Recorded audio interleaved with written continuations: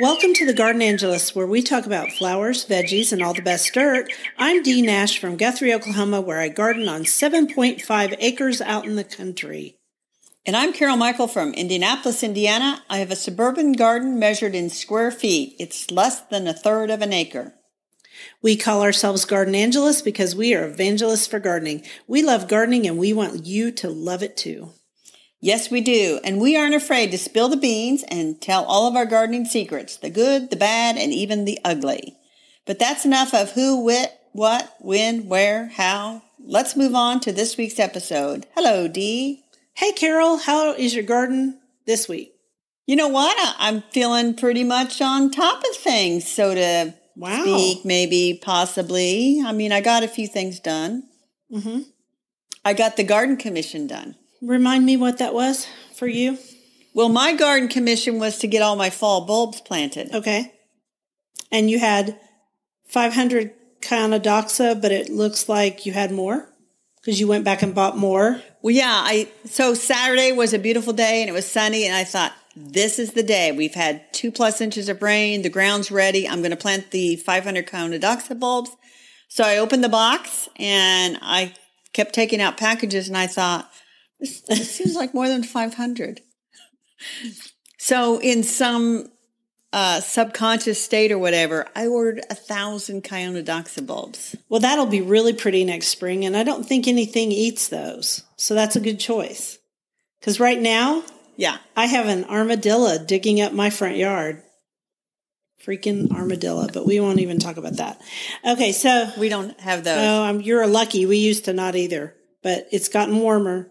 So people ask me how I plant these in the lawn.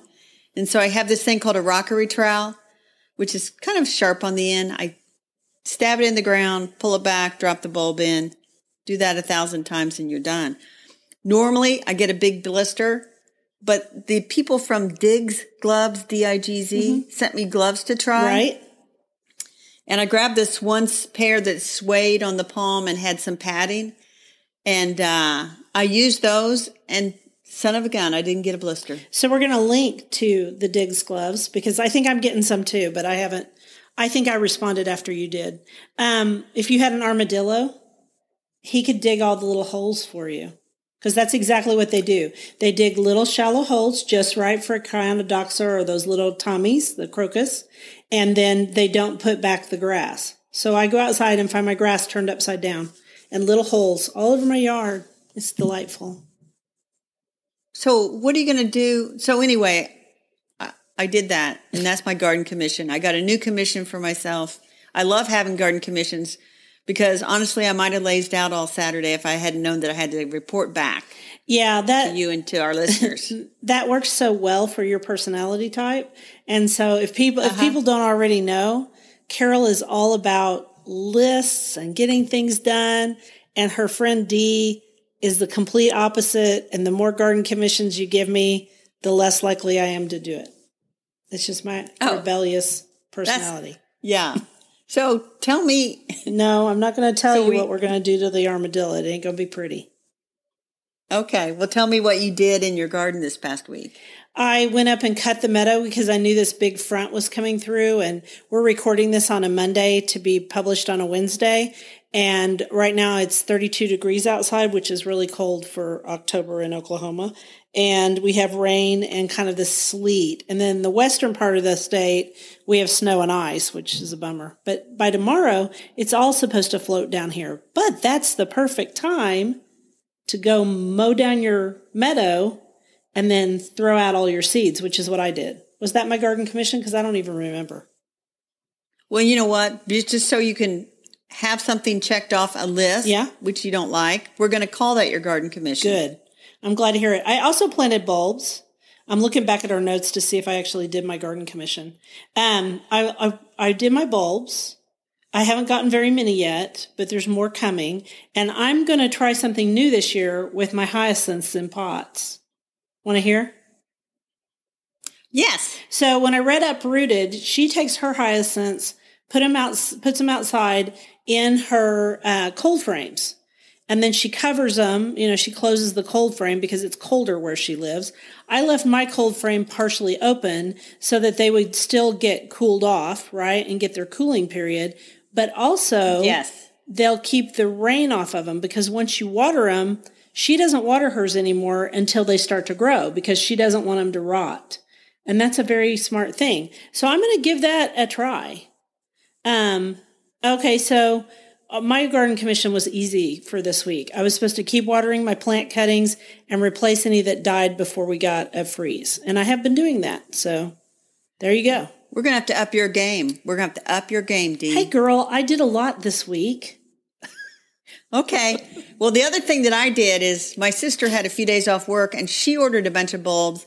So I went over there to help her place them, and we're putting them all in this one garden area by her front of her house. Right.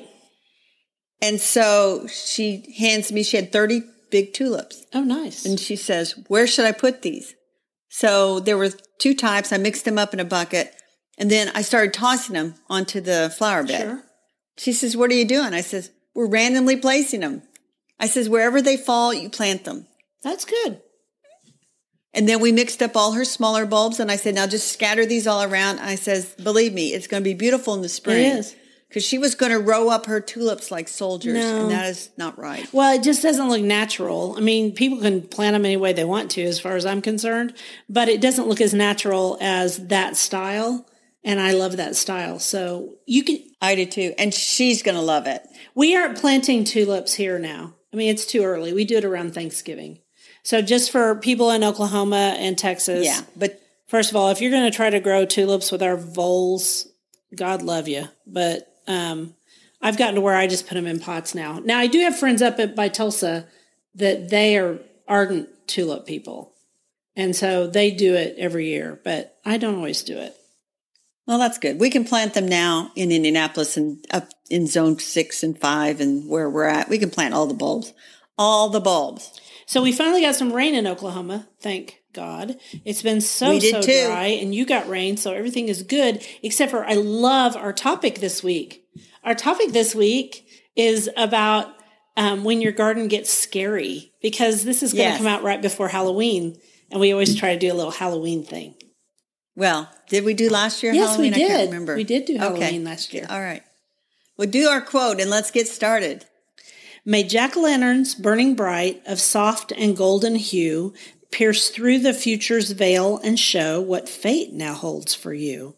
By goblins of the cornfield stark, by witches dancing on the green, by pumpkins grinning in the dark, I wish you luck this Halloween.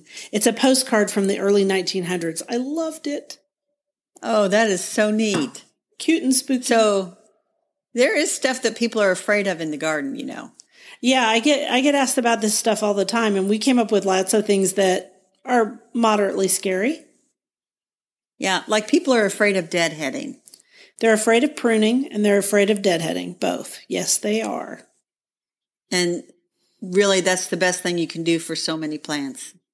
Yes, it is, because in the spring, we've already talked about this in April, but in April, May, you need to cut back all your mums and asters and things like that because they get out of control. And so that's cutting back. And then there's pruning. And I think people are afraid of pruning because they're afraid they're going to prune at the wrong time. Right. And so my sister texted me and said, should I cut back my roses? I'm like, not till spring. Yeah, at this point, don't cut back your roses anymore. But you can deadhead them all spring and summer. And in Oklahoma, I actually deadhead them all the way through August, beginning of September, because usually we don't get much cold until the end of October, and they get one more bloom. And one thing about roses that I think people should remember is if you're going to be on a garden tour, deadhead your roses 1 month before the tour, and your roses will be in bloom for the tour, at least in my state, because I do it all the time. Huh. Well, I haven't done that because I've not been on a tour and I don't have a bunch of roses anyway. I think the other thing people are afraid of is to make a nice big flower bed or border. They tend to make things really narrow and small and not give the plants a bunch of room, or maybe afraid they're not going to be able to plant everything. Mm-hmm. Bigger is better, Dee. Bigger is better. When it comes to gardening, bigger is better for sure. I say go ahead and, spade up that bed if you want to, or layer stuff on it to kill whatever's in there. I have to dig out beds because of the Bermuda grass, but then I layer a bunch of leaves on top, shredded leaves. That's true. Which is the other thing. Don't be afraid to leave leaves kind of on your flower beds and stuff. It's not going to be terrible. People think that they have to clean sweep their garden, and they don't. They don't have to clean sweep it, but in where I live, where it's really, really dense woods, I know people think in Oklahoma we don't have dense woods, but we do, starting east of I-35. Well, all of those woods are oak leaves. They're oak trees. And those oak trees have really fibrous leaves that are super tough. So you do want to get those off of your fescue lawn if you have a fescue lawn. And you also probably want to get them off your beds and then just run over them with a mulching mower, and then you can put them back on. They just have to be able to break down. Yeah, that's the thing. And I've been mowing and mulching up leaves, and they're broken, into little pieces, and I'm putting back on the beds and stuff. So in another couple weeks, I'll probably blow out a bunch of the leaves that are on the flower beds. And like you said, I'll mulch them up and then put them right back.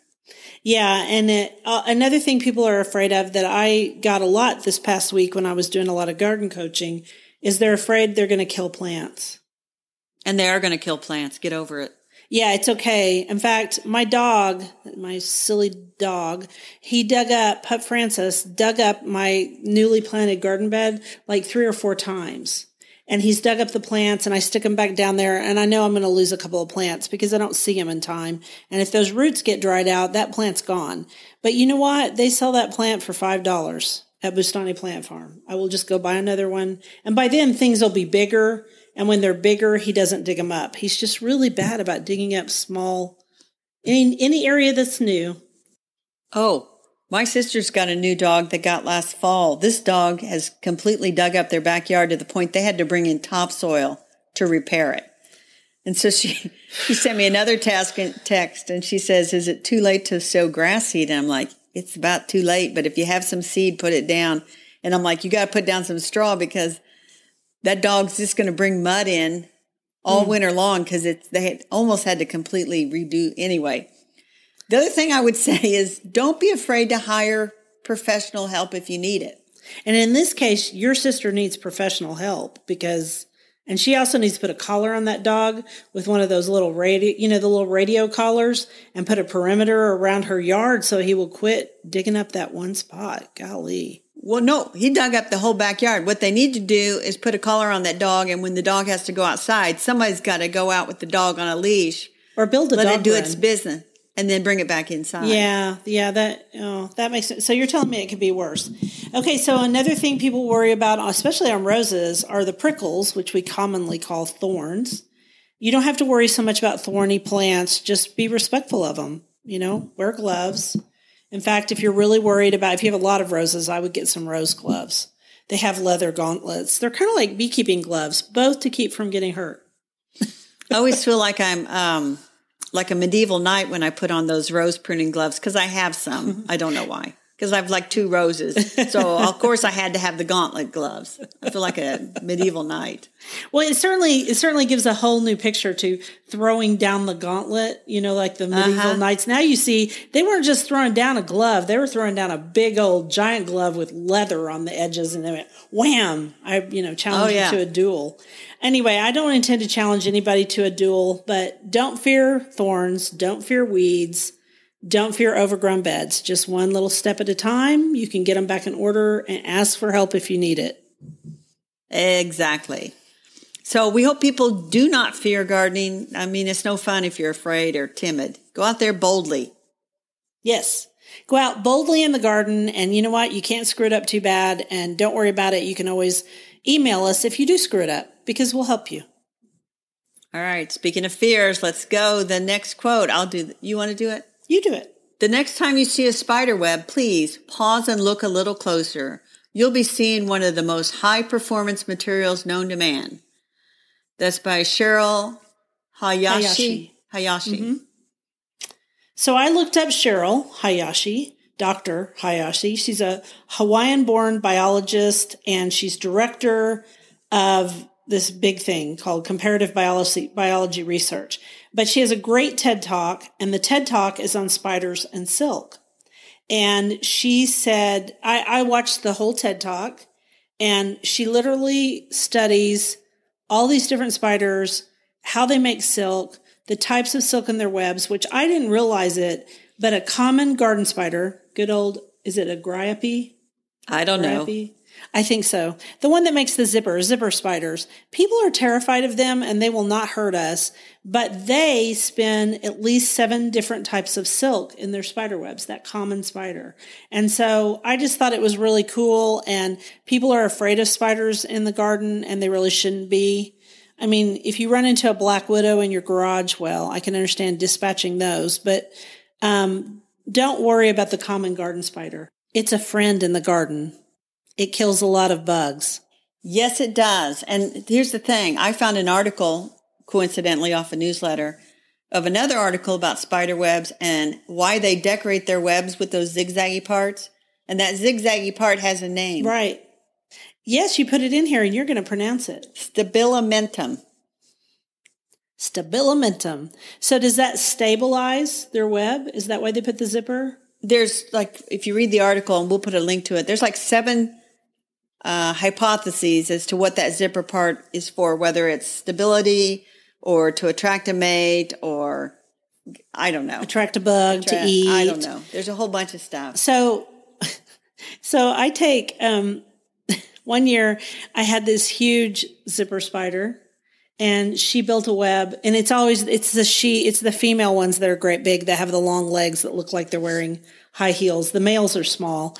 But anyway, she was in my garden and it was fall, and I walked out there and picked off stink bugs, and I would throw them into her web every once in a while just to help her out.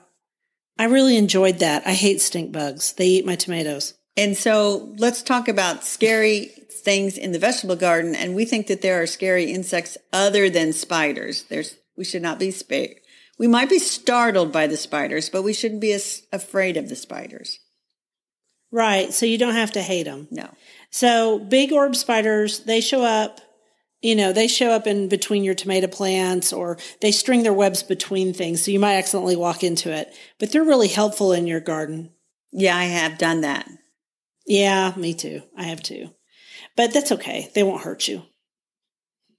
But let's talk about other scary things like hornworms. Hornworms are scary.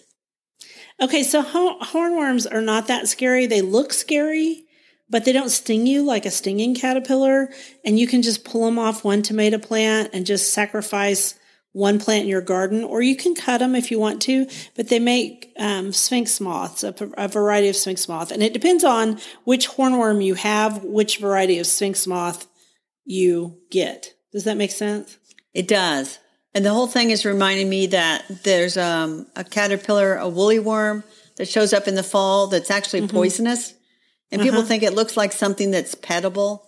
But then they end up with huge, big blisters from it. And I heard something on the radio that out in Virginia, I think, they've just had, I don't want to say hordes, but an inordinate number. An inordinate number of these caterpillars, and people are touching them and then ending up in the ER. It's horrible. Don't touch those. Any fuzzy caterpillar, just don't touch it. Even though it looks sweet, it might not be sweet. But you can pick off hornworms. You're not going to hurt anything. But look at them closely before you pick them off your plants, because a lot of times you'll see these little egg sacs on their backs. And those are wasps that are getting ready to eat that hornworm from the inside out. And that's Mother Nature taking care of your garden for you. Not unlike spiders, right? But speaking of blisters, do you have blister beetles in your garden? You know what? I don't think that I probably do, but I have never encountered a blister beetle in the way that perhaps you have. Yeah, they're black and they're small. They look like little Halloween creatures. And I used to just squish stuff with my fingers. And one year I squished blister beetles because I didn't know what they were. I was young and gardening. I didn't know. Anyway, I squished them, and I'll be doggone it. I had blisters for a month. Now, they didn't hurt. They itched like a son of a gun later, but don't squish them with your fingers. Don't do what I did. The other thing is, they don't do that much damage to your plants. So if you want to, shake them off into a can of soapy water, you can, or you can just leave them alone. I had them on one tomato plant this year. I do not think that I've had blister beetles. I make it a habit not to really squash any bugs because you just never know. That's probably a good thing to think. I don't do it anymore since the blister beetles. So that's our scary, scary part of the vegetable garden. Right. So we have a book that's not scary, but fits our Halloween theme. It's beautiful. It's called Black Plants, 75 Striking Choices for the Garden. Hey, who wrote that book, Dee? You know what? I will look it up because I don't remember right off the top of my head. You keep going and I will look it. Oh, Paul Bonine is what it says. I didn't know Paul Bonine wrote it. But anyway, it's all about black plants, which actually black plants aren't black. They're really dark purple. And so we were going to each pick out one black plant we really love, or maybe more. Right. And so I don't really have that many black plants, but I really love that clematis I told you about called Sirius Black that disappeared on me. Oh, I really love that plant. And maybe I need to buy it again. Maybe you do. And so I actually love black plants and use them a lot in my garden. And I love the big dark colocageas, the elephant ears like Black Magic or Black Coral. I like Illustrious, which is black with green veining. And so it's really pretty with Black Magic. And I can't talk about black plants without talking about black hellebores. And on the front of this book is a black hellebore. Yes, and it's beautiful. And it almost looks black, and we know it's dark, dark, dark, dark purple. But they're very cool. The only thing about hellebores is if you have to grow them in the shade like we do here, the black ones don't show up very well in the shade, but they still are really, really pretty. And then you were also going to talk, we talked last week about peppers, ornamental peppers, and there's one that you really like that has black leaves. Yeah, the onyx red we talked about has black leaves. But looking in this book, we talked about cosmos last week, and there's a chocolate cosmos. I grew it one year. And it's really dark. And there are also some dahlias. Bishop of Landau and has really dark leaves and bright red flowers. And then Karma Chocolate has dark leaves and really dark flowers. Yeah, and honestly, this book came out, I'm going to look and see when it came out. It came out a little while back. And I think at this point, they could actually update this book again because there's a lot more black plants than just the ones that they currently have in the book. I didn't see where it was when it was published, but it's a little This came out in 2009. So it's been a while. So they could actually bring out a newer book that has even more black plants, but you get the idea. Black plants are beautiful. They are. And you know what they look, I love when they pair really dark black plants with chartreuse colored foliage. I love that contrast. Oh, yeah. That's what, well, you would love Black Magic elephant ears with Illustrious because that's kind of what it looks like because the veining in Illustrious is really, really bright green. So do we have anything else to say about the book? That we like it, and we both have it kind of on our shelves as a reference book of sorts. It's not a huge book. No, it's a small book. But it just gives you a lot of good ideas, and you think, you know what, some people have a white garden where they get all like white flowers and stuff. A lot of people have a white garden. Why don't you have a black garden instead? Yeah, I'm going to have with black flowers. Yeah, white gardens got really popular because of Sissinghurst, but it's time to. I really get distressed when somebody tells me they want me to help them put in a white garden. Anyway, I think it's been overdone. It has been overdone. Shall we move on? We shall, and I'm going to do the quote. Okay. There is a child in every one of us who is still a trick-or-treater looking for a brightly lit front porch. Robert Brault from his website. I thought that was the best little quote about, I think everybody does have that child inside of them. That's why people love Halloween. Right. You don't get trick-or-treaters out where you are, do you?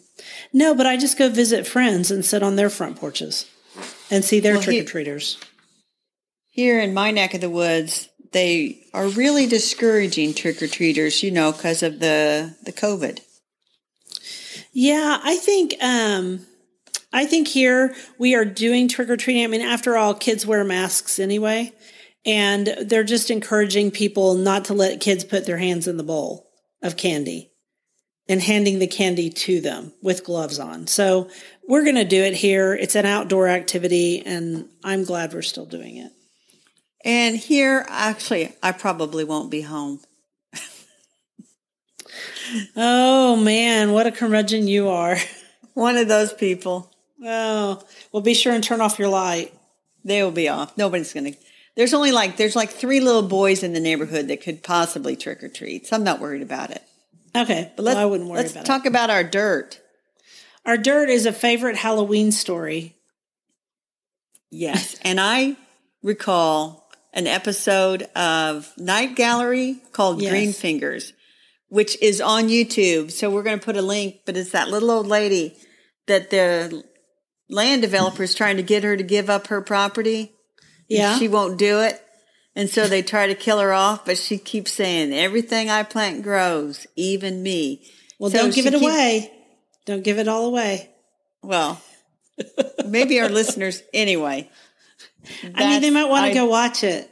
Yeah, we'll put the link on there. It's on YouTube. Everything I plant grows, even me. You have a pretty good laugh for that. And in my case, I like an old Twilight Zone episode called The Hunt. And Carol didn't think it was gardeny enough, but here's why I think it's gardeny. I thought it was spooky as all get out. And it's about an old man, and he's walking with his hunting dog through meadows. And so therefore, in my case, it's gardeny enough. Because if he's walking through meadows, it's wildflowers. And that's all I'm going to tell about it. You guys should go see those 2 episodes. They're spooky and they're fun. And then I wrote a blog post that I'm going to link to. I mean, I wrote this thing, I think, in 2008. And I keep thinking I'll get my nephew to do up the illustrations and turn it into a children's book. But I made up this Halloween hare. I remember your Halloween hare. Yeah. It hops around from garden to garden on Halloween night. And if the garden's a big mess and he doesn't find any Easter candy left over in the lawn, then he makes the garden a bigger mess. So he's rude, unlike the Christmas cottontail. So he's looking for leftover Easter candy. But he'll take Halloween candy. So I always tell people, throw some Halloween candy out in the lawn for the Halloween hare so that the Halloween hare doesn't destroy your garden looking for candy.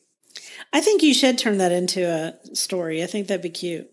Well, we'll link to it and see what our listeners think. Sounds good.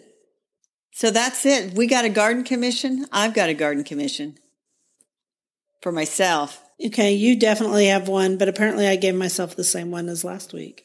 So I must be worried about those cuttings. You must be. I don't think I gave myself this commission, but this is the week to pull out all the old zinnias and the old marigolds. Get those. I'm going to put those in the trash because the zinnias often have powdery mildew. I don't want that to continue. And marigolds often end up this late in the season with spider mites. Yeah, they do. We get spider mites here pretty soon, actually. I'll keep watering my cuttings, and I will clear out the rest of my vegetable garden. All right, I'm going to hold you to that. But we're not going to make it a checklist, Dee, because, you don't like checklists. You're making fun of me again. We're just going to make that a gentle suggestion for you. I'm already starting to get my back up, Carol. But anyway. All right. Well, before things get completely out of control, we want to thank everyone for listening to The Gardenangelist. If you like our podcast, please tell your friends about us. Also, hit the subscribe button so you don't miss anything. And if you listen on Apple Podcasts, we'd love a 5-star review. That helps us get noticed by others. Yes, and be sure and check out our show notes for links for more information about today's topics, plus links to our own websites. And if you want to help support us, use those affiliate links. If you buy something after clicking through on them, we earn a small commission and it costs you nothing. It was lovely to chat with all of you over the Garden Gate today. Bye until next week. Bye.